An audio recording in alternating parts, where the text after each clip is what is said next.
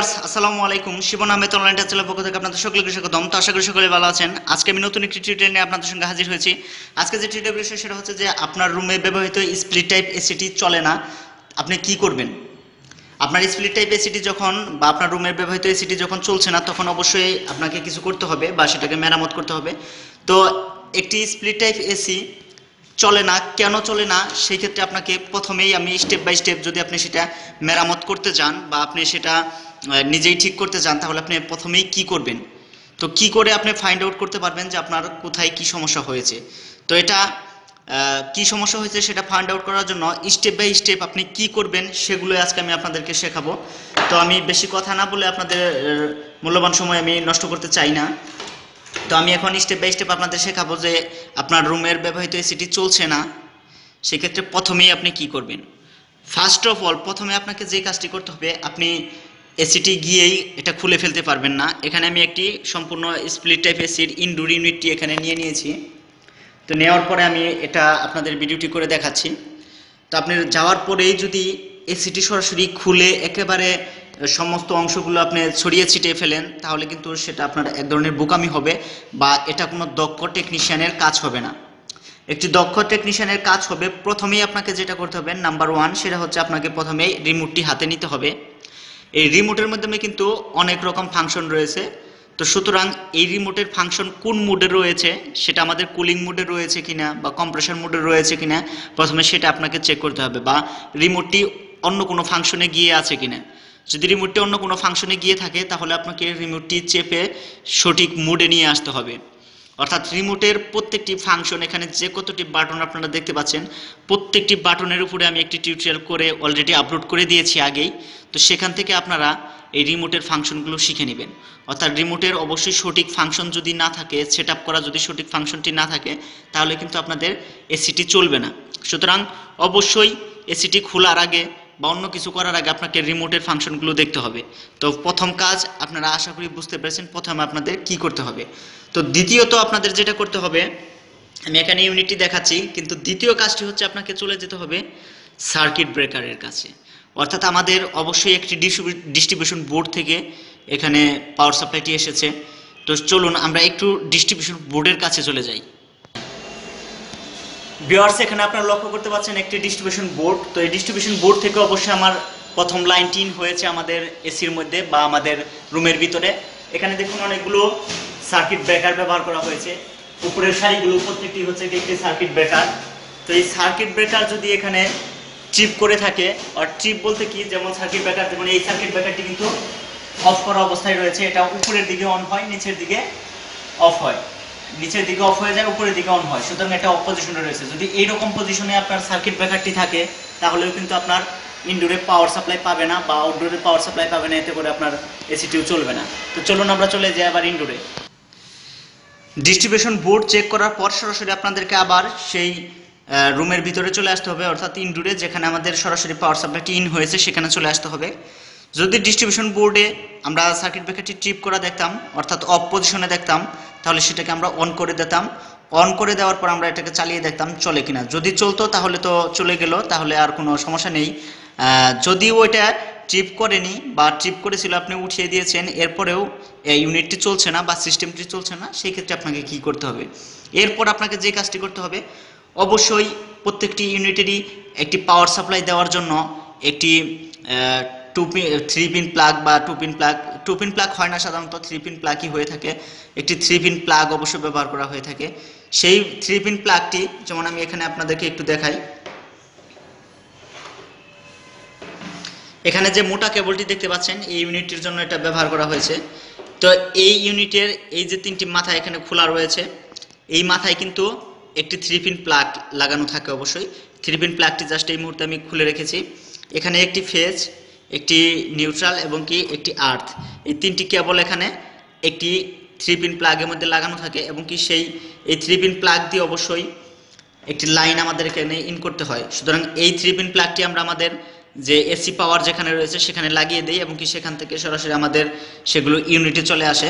অর্থাৎ যদি আমি ইনডোরে প্রথমে ইন করে থাকি তাহলে ইনডোরে চলে আসবে, যদি আমরা আউটডোরে ইন করে থাকি তাহলে সরাসরি আউটডোরে চলে যাবে। তো আমি আপনাদের দেখাচ্ছি, যে কোনো জায়গায় ইন করতে পারেন আপনারা প্রথমে, সেটা আউটডোর বা ইনডোর যে কোনোটায়। তো আমি এখানে যদি ইনডোরে আপনারা ইন করে থাকেন, তাহলে আপনাদেরকে প্রথমে দেখতে হবে যে 3 পিন প্লাগটি যে এসি কর্ডের মধ্যে আপনারা লাগাচ্ছেন বা যে এক্সটেনশন বোর্ডের মধ্যে লাগাচ্ছেন বা কম্বাইন্ড সকেটের মধ্যে লাগাচ্ছেন, সেই সকেটের মধ্যে পাওয়ার সাপ্লাইটা ঠিকভাবে আছে কিনা সেটা আপনাকে টেস্ট করে দেখতে হবে। এরপর আপনাকে দেখতে হবে আপনি যে 3 পিন প্লাগটি লাগাচ্ছেন, সেই 3 পিন প্লাগটি সেখানে কোনো লুজ কানেকশন থাকছে কিনা বা সঠিকভাবে পাওয়ার সাপ্লাই পাচ্ছে কিনা। যদি পাওয়ার সাপ্লাই আপনি না পেয়ে থাকেন বা না পায় বা লুজ কানেকশন থাকে, সেই ক্ষেত্রে আপনাকে সেগুলো মেরামত করে দিতে হবে অথবা পরিবর্তন করে দিতে হবে। আর যদি ওইখান থেকেও পাওয়ার সাপ্লাই পাচ্ছে, তারপরেও আপনার ইউনিটটি চলছে না, এরপরের স্টেপ কি, এরপর আপনি কি করবেন। তো এটা দেখার পর, এটা কম্বাইন্ড সকেট বা এক্সটেনশন বোর্ডের মধ্যে লাগানোর পর আপনাকে চলে আসতে হবে এদিকে। আপনাকে নিয়ন টেস্টারের মাধ্যমে এখানে কনফার্ম হতে হবে যে আমাদের যেখানে আপনি ফেসটি ইন করেছেন সেখানে পাওয়ার সাপ্লাই আছে কিনা। নিয়ন টেস্টার ধরার পর যদি দেখেন এখানে লাইট জ্বলে বা আলো দিচ্ছে বা ফেসটি দেখাচ্ছে, তাহলে তো ফেস অবশ্যই ইন হয়েছে, তারপরেও আপনার ইউনিটটি চলছে না। তো এরপর আপনি কি করবেন, সেক্ষেত্রে আপনাকে যেটা করতে হবে, আপনাকে দেখতে হবে যে আপনার সার্কিটটি রান হচ্ছে কিনা। যেহেতু আপনি ইনডোর থেকে কানেকশনটি আউটডোরে নিয়ে যাবেন, সুতরাং অবশ্যই প্রথমে আপনাকে ইনডোরটি অন হতে হবে। ইনডোরে যে সার্কিট ব্রেকারটি আপনারা দেখতে পাচ্ছেন, সার্কিট ব্রেকার কিন্তু বিভিন্ন এসিতে বিভিন্ন রকম হয়ে থাকে। সুতরাং আপনার যে সার্কিট ব্রেকারই ব্যবহার হোক না কেন, সার্কিট ব্রেকারটি অন হয় কিনা সেটা আপনাকে দেখতে হবে। যদি আপনার সার্কিট ব্রেকারটি অন হয়, সেই ক্ষেত্রে আপনার সার্কিট ব্রেকার ওকে আছে। যদি সার্কিট ব্রেকার ঠিক থাকে, তাহলে সমস্যাটা কোথায়, তাহলে আপনাকে সরাসরি চলে যেতে হবে আউটডোর ইউনিটে। কারণ আউটডোর ইউনিটের মধ্যে আমাদের কম্প্রেসর থাকে, তো কম্প্রেসর সঙ্গে একটি ক্যাপাসিটর থাকে। এখন যদি কম্প্রেসর ভালো থাকে, যদি ক্যাপাসিটর নষ্ট থাকে, তাহলেও কিন্তু আমাদের ইউনিটটি চলবে না। আবার যদি কম্প্রেসর জ্বলে যায়, ক্যাপাসিটর ভালো রয়েছে, সেই ক্ষেত্রে কিন্তু আমাদের ইউনিটটি চলবে না। মানে আমরা সেই ক্ষেত্রে আমরা কি হবে, সেই ক্ষেত্রে আমরা আমাদের যে কুলিংটা, ঠান্ডাটা, আমরা সেই ঠান্ডাটা পাবো না যদি আমাদের কম্প্রেসর না চলে।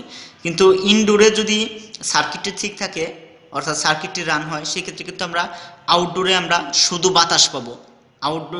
ইনডোরের মধ্যে যে রানার মোটর রয়েছে, এখানে একটি রানার মোটর আমি দেখাচ্ছি, এই রানার মোটরটি চলবে। চলার ফলে কি হবে, আমাদের এই দিক দিয়ে দেখুন ভেন্টিলেশন রয়েছে, এদিক দিয়ে আমাদের বাতাসটা বের হবে, কিন্তু আমরা ঠান্ডা বাতাসটা পাবো না।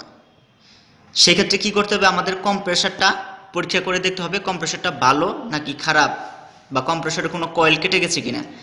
এবং কি কম্প্রেসর ভালো থাকলে অবশ্যই আপনাকে টেস্ট করতে হবে ক্যাপাসিটর, সেখানে যে ক্যাপাসিটরটি ব্যবহৃত হয়েছে সেই ক্যাপাসিটরটি ভালো নাকি খারাপ রয়েছে।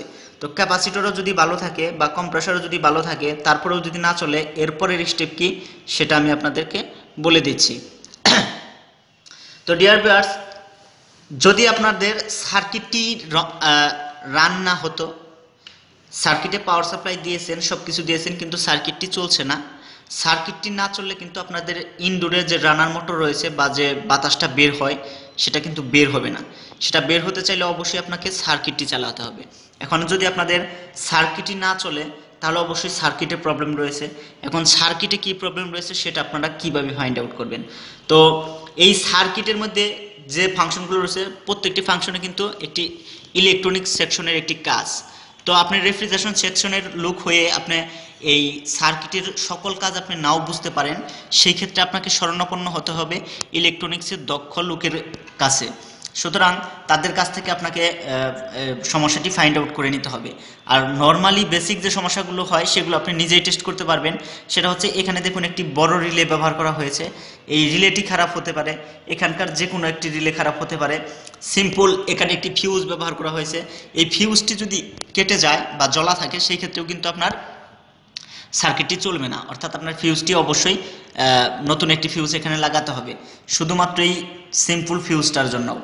তো এখানে বাকি যে কেবলগুলো রয়েছে, রুম টেম্পারেচার সেন্সর বা পাইপ টেম্পারেচার সেন্সর, এগুলো যদি নষ্ট হয়ে যায় বা না থাকে, সেক্ষেত্রে আপনার ইউনিটটি চলবে, কিন্তু এইগুলো না থাকার কারণে একটি সিগন্যাল দিতে থাকবে এগুলোর জন্য আপনার ইউনিটটি কিন্তু চলবে, কিন্তু সিগন্যাল দিবে, সেগুলো অবশ্য মেরামত করে নিতে হবে।